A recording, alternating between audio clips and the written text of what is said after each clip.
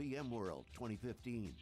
Brought to you by VMware and its ecosystem sponsors. Now your hosts, John Furrier and Dave Vellante. Okay, welcome back everyone. We are here live in Moscone North Lobby at VMworld 2015, San Francisco. This is theCUBE, SiliconANGLE's flagship program. We go out to the events and extract the signal from the noise. I'm John Furrier, the founder of SiliconANGLE. I'm joined by my co-host Dave Vellante, co-founder of Wikibon.com. Our next guest is Pat Gelsinger, CEO of VMware. Welcome back to theCUBE. Again, every year, 6 years now in a row. Good to see you. CUBE alum, in all of our CUBEs. Thanks for taking the time. I know you're super busy. Thanks for coming on. Number one, for the record, number one guest. Number one CUBE guest. That's on the yeah, record. I was bugging you guys yesterday that you tell that to all your guests. It's definitive. You are number one. No, you're the only one that's outlast us. Yeah, 34 minutes was the record, and your handlers were so mad at us. But that's okay. Thanks for coming on. So Keynote was great. Just everyone that didn't watch the Keynote, go check out the replay. It's on SiliconANGLE.tv and VMware.com under VMworld. Really good speech this year. I like how you laid out the future, really set the canvas for the next generation. So was that kind of by design? Were you thinking, hey, I want to paint the picture? A lot of talk about VMware in the news recently, speeds and feeds, vCloud, all this product stuff on day one. What was the purpose of the speech? Yeah, and it really was as Robin, Carl, and I were sort of architecting the speeches, and this whole idea of run, build, deploy, secure, and how we were trying to carry that theme through everything that we were doing. And having me kick it off would have been very traditional. Right, and we says, well, what would it mean if I was wrapping it up with a much more visionary and future-looking speech and ask Carl to set context? And the more we tried that idea, right, it really sort of allowed me to, I'll say, go to a different altitude and rise up from some of the more techie things that I love, but to put it in a context that's much more industry and futuristic. So the more we played with the idea, the more we liked the idea, and given the good response from this morning, I think it worked pretty well. And it brings a long-term perspective versus the short-term myopic, what we can do with stock prices, all that stuff today, so congratulations. But one of the things I noticed was the asymmetric messaging around the future, and I want to ask you, because I asked you 3 years ago, Pat, is hybrid cloud the resting full destination, or is it just a way station in between public, private cloud, and you're like, oh, it's the future. So hybrid cloud, I'm asking all the guests, what is hybrid cloud, and what is it today? Because clouds are different. Every company will have a different cloud. Is hybrid cloud a product or the outcome of deployment or engineering, like distributed computing? And clearly from our perspective is, it is the culmination, right, of bringing together these capabilities and to deliver to our users the ability to treat a range of different clouds, from SaaS providers, right, through what they're doing in their own private data center and be able to treat that in a homogeneous way, right, that they can look at it as a set of resources, they can manage across those, secure across those environments, right, and in many cases have increasing flexibility of how they run their workloads and scale them across. That is the vision of what we're off to build. That's what unified hybrid cloud is about. Now obviously underneath that, right, there's a whole lot of work to get done, and from us in a product perspective, hey, that means our management product's got to be heterogeneous, right? It means that the networking layer, there's some things I can do when it's vCloud Air on the other end of the wire, and VMware stack within the data center, and wasn't that cross-cloud vMotion, wasn't that cool? To me, that was my favorite demo of the show. And then in other cases, boy, there's more limited things, and we are starting to demonstrate even connectivity at the core networking layer into Amazon, right? And one of the workbench show, let me show you how we can extend an NSX connection all the way into an Amazon node. I mean, so those pieces are part of that broader set of vision, but we want our customers to be able to say, VMware, you are my best partner to deliver that complete set of cloud services that I require. I like how you brought in the history lesson there, brought in some early Intel days, and I want to ask you this question, a futuristic question around what's possible, because really you laid out the future, and I want to bring in kind of the Moore's Law analogy. I just interviewed Jerry Chen at Greylock, and he said, I was talking about cloud and VMware's role potentially in the future, whether it's OpenStack today or containers tomorrow. He said, is this technology the best of the last generation or the first of the next generation? And I want you to take that quote in context and talk about what Moore's laws could look like in the cloud in the future. If you assume that the market's going to be 10x improvement, 100x improvements in these areas, how does Moore's law apply to the cloud? Because cloud is an accelerant. Yeah, and the beauty of Moore's law has, I mean, if we go down to its fundamentals, right, it's not a law in the physics sense, right, it's an observation in the economic and technology sense, right, this doubling every 2 years.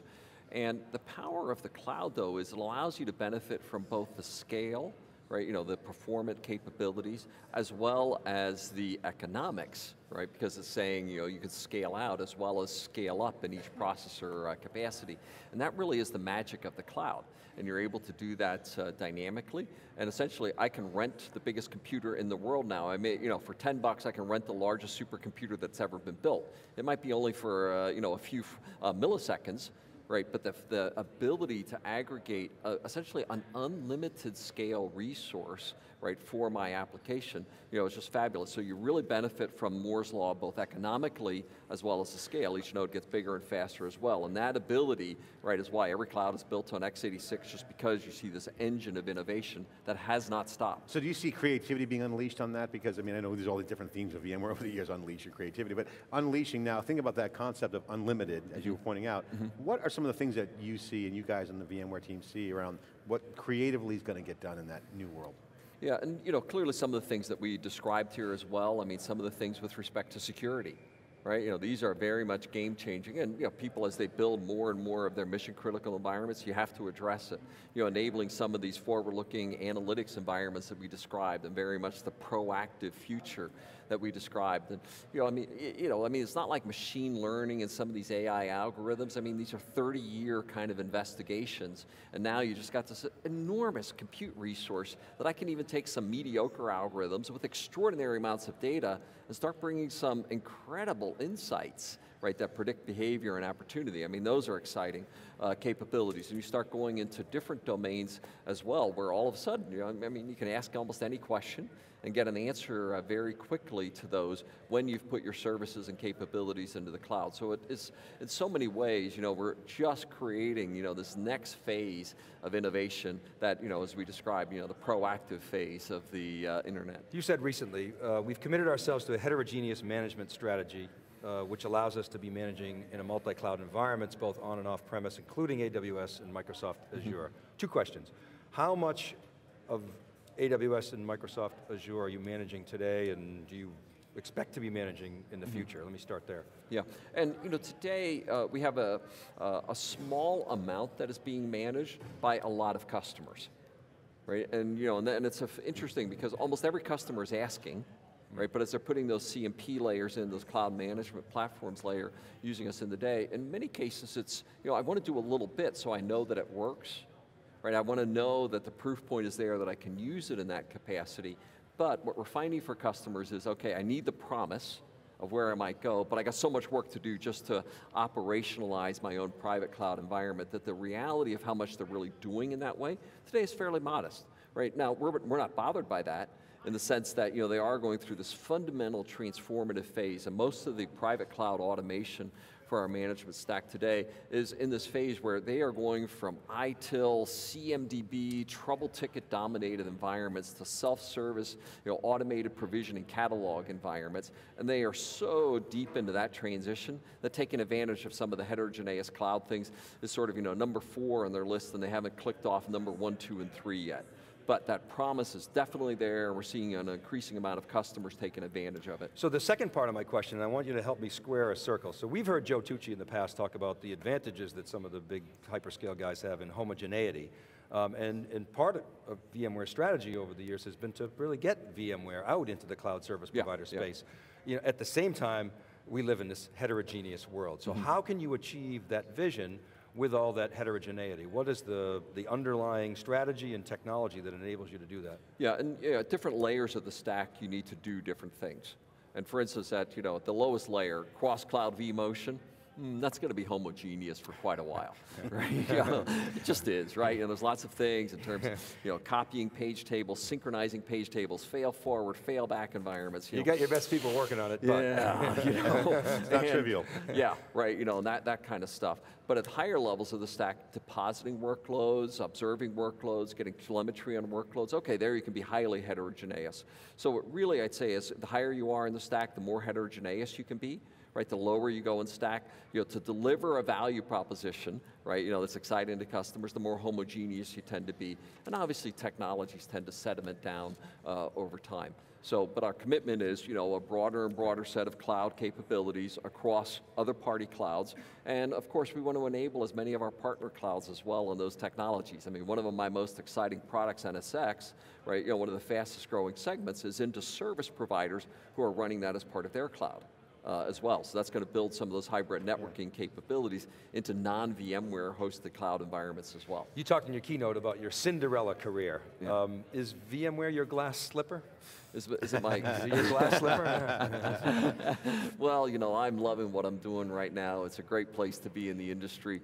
I don't expect to go anywhere else, so at this point in time, I'd say, yep, sure is. Well, so you were asked yesterday on CNBC, they want to know about how you touch consumers, and you gave some very good examples of ways that you power companies that power consumers. You also gave some Internet of Things, what I would call Internet of Things examples. Mm-hmm. You said there are 7,200 objects orbiting the Earth, and IT in your bloodstream were two examples that you gave. So you up-leveled your keynote this morning. I wonder if you could talk about VMware's role in powering things like the Internet of Things and things like consumer technologies. Yeah, one of the, maybe my favorite examples right now on some of the Internet of Things that we're doing. One is, medical devices. Heart monitors, right, being able to, pain medication injection devices and so on. It ends, next generation of those is going to be managed through a cell phone, right? So you'll be able to go to your cell phone, you click, oh, my pacemaker kicked me 3 times last night, right, kind of things. But those devices need to be managed and secured. So how's the next generation going to be done? Leveraging AirWatch in our Horizon suite. We're going to be doing that kind of capability, right? And those things are just, we're talking about people's lives and changing the lives, but it's also then about the telemetry that goes on the other end. And my wife has a heart monitor in right now. And you know how painful it is to get access to that data, right? It's my heart. Yeah, why is it so hard? And it's going to be hosted in the cloud, and we're building those clouds for those environments. And to me, some of those applications, it's not just about going to an IT guy, and let me tell you how you can save a bunch of money. Let me go to that IT guy and say, let's go partner into your line of business and say, how can we change your business? Right, and that's really where I tried to end this morning's speech, is very much, right, that is the role that everybody at VMworld gets to play. Yeah. You're the smartest tech guys, go be the evangelists, the entrepreneurs inside of your business, because you are the person who's going to enable them to take advantage of these core trends to change their business. Yeah, one thing on that point is that people are looking at, we talked to a lot of customers and CIOs, and they're looking at the different vendors, Oracle, looking at VMware, IBM, HP, and everyone else. But the trend that we're seeing is kind of pivoting off the appliance and engineered systems concept and end-to-end. Mm-hmm. You mentioned homogeneity and then heterogeneous at the top of the stack.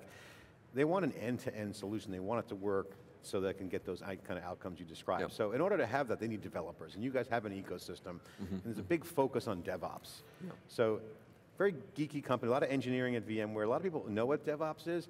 Is that surfacing up to the top of the senior management team where DevOps is top priority, the API-ification, these kinds of things? Can you share some of the mindset and some of the conversations you're having at the senior level with DevOps and developers? Yeah, I find the conversation, by the way, I'd be very interested in your guys' perspective on this.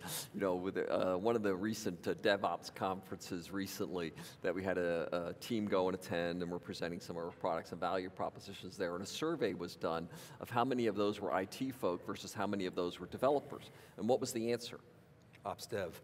It was almost all IT folks, right? Operations guys, right? Because do developers really want to carry pagers at midnight, right?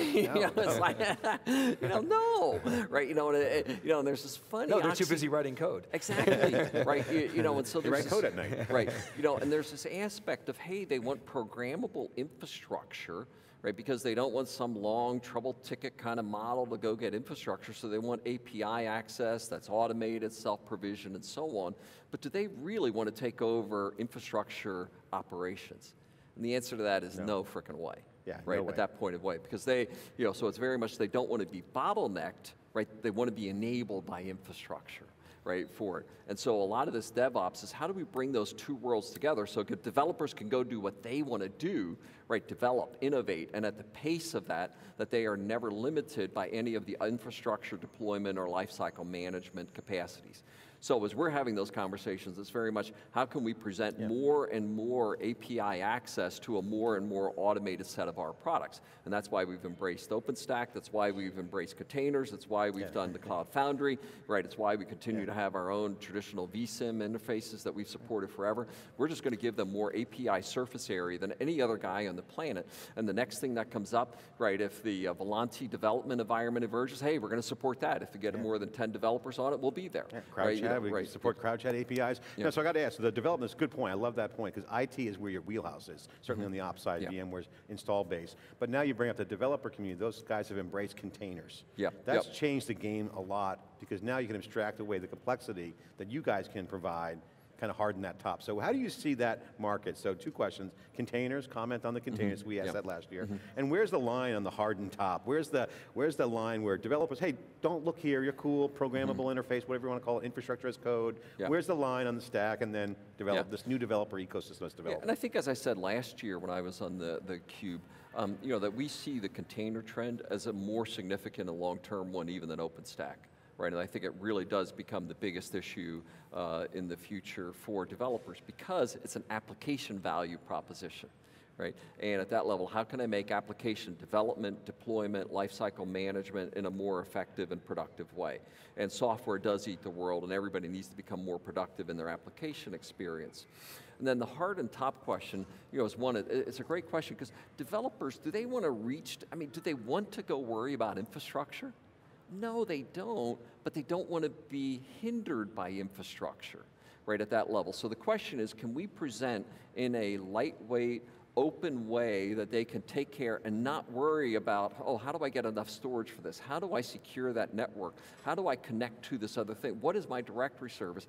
So we're trying to present an infrastructure that gives them the surface area that they require, so that they don't need to go down the stack, because they're not going down the stack because they want to, but because there isn't a flexible, easy way for them to get there another way. To them, it's just like smashing rocks. They don't want to do that. I mean, they want to program some code. That's right. You know, they want to, you know, application code, interface code, you know, things that create business value.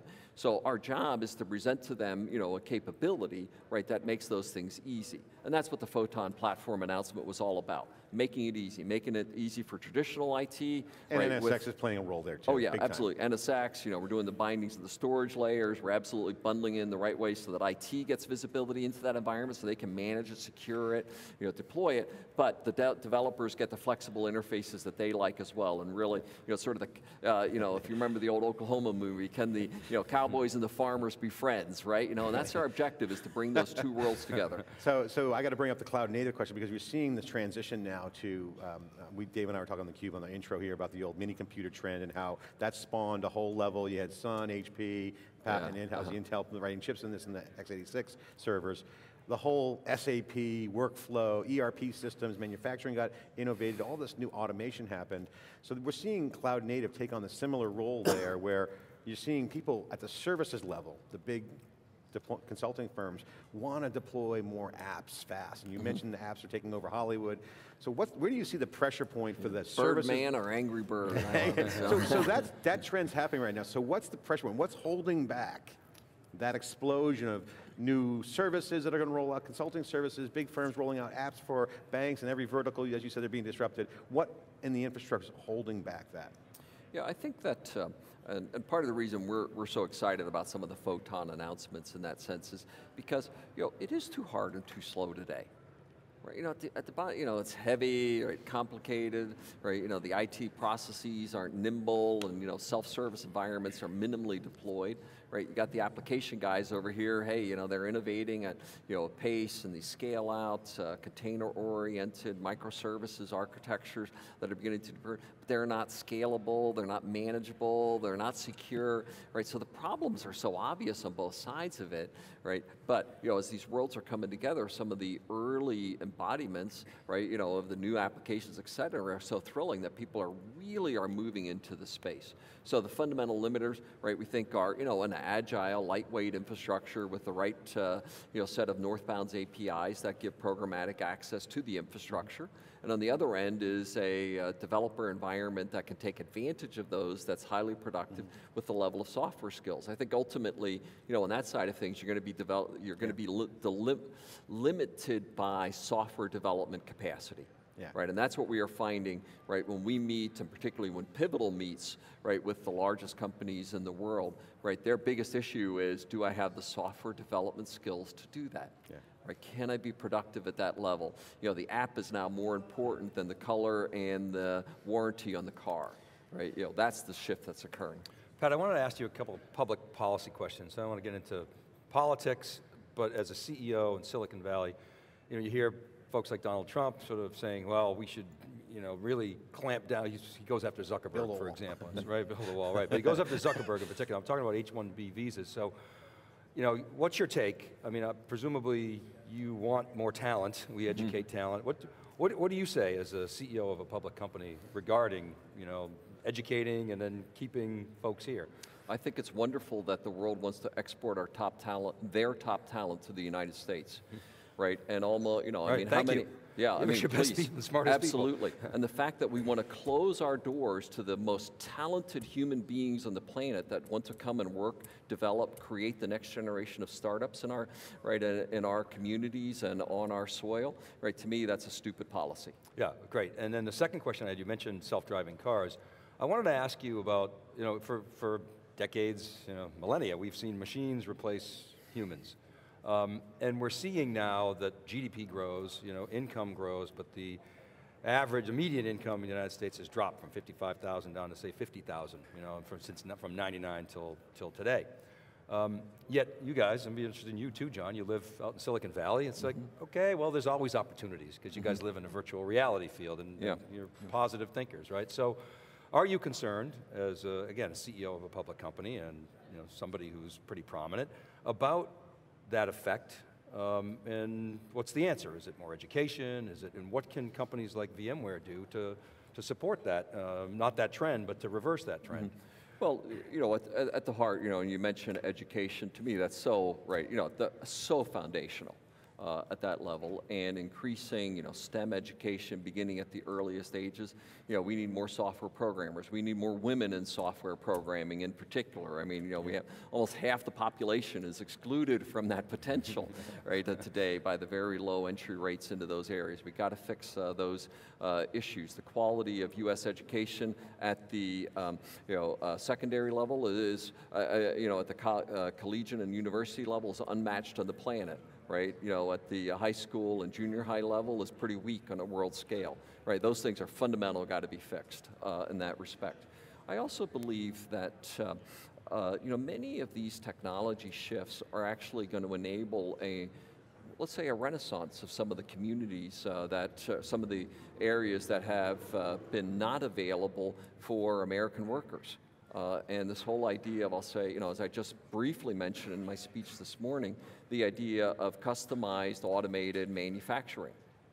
Well, as that emerges, you know, now, right, if I can have highly automated, customized manufacturing, you know, 3D printing, et cetera, that occurs, boy, you know, I believe we will see a resurgence of some of the manufacturing sectors, you know, back onto, right, mature market soils and back onto American soil as well, because it isn't just going to be a cost arbitrage question anymore to find the lowest cost labor on the planet, and transportation costs become, you know, essentially a barrier to export. And you're unlocking, like say, big data as an example, you're unlocking new jobs around data analysis and development. You know, that's very much, you know, what we see as one of the huge opportunities associated with internet connectivity on a global basis is, you know, whether it's healthcare, education, or unlocking new jobs. Internet of Things, I mean, machines like airplanes, they're on enough data, they're going to need people to analyze that. So I got to ask a question on that line with Dave, is that, you know, I was talking to some young college kids, and my wife and I talked to our two youngest, who are, one's in 8th grade and one's a freshman in high school, around how to think about technology. It's not just, oh, you need to be computer science, and I have 2 daughters, so obviously we're talking to them about, hey, don't be bullied out of computer science. If you love technology, there's plenty of things. So what's your take on that? What's your view on the different opportunities for young people, women, boys, girls, all across the board? It used to be just programming, electrical engineering, computer science, and that was kind of like the 2 kind of pillars. But now, what new opportunities do you see to a young physics major or someone in high school who just loves technology? Because they're all connected, they're all on Instagram, they're doing their thing. So they're breathing technology, they're natives. So what academic, what things might inspire young people? Yeah, I think some of, excuse me, you know, some of it is taking down some of those, I'll say, false barriers or perceptions. as well. And John Hennessy, president of Stanford, and he and I have a great relationship. And Stanford now is almost 50-50 in the incoming class for women into computer science. Right, and I mean, obviously they put huge emphasis on that, and so they said, getting away from first-player shooter games as the first touch point of technology, and into much more social experiences, has changed the perception, right, of females into that sector. Excuse me, I still got 2 more days of VMworld to go. The CUBE's tiring. I mean, we might outlast you this time. You beat us last time, 34 minutes. I think it was longer. It was but there's like a lot of opportunities. To your point, I mean, right. there's not just programming. There's a lot of interdisciplinary stuff now. Yeah, and that was exactly the next point I was going to make, because computer science and programming ends up being cool in every aspect. Right, whether you're in economics, hey, I mean, you got to build models. Hey, if you're in the medical field, hey, there's an increasing amount of telemetry, big data, other things coming into it. Every field is touching on it, and to me, that a cross-disciplinary view, right, of the impact of technology into every segment and every interest becomes more and more powerful going forward. And I think some of those are the ways that we can actually change the perception, even, right, that everybody is sort of like, right, if you imagine that you would go to school and you say, our school does not teach math. Right, I mean, would you send your kid to that school? No. Right, of course not. But, only if they had programming on top of, instead of math. Right, but, right, and they say, but your daughter, she wants to be a psychologist, but you're not going to teach her math?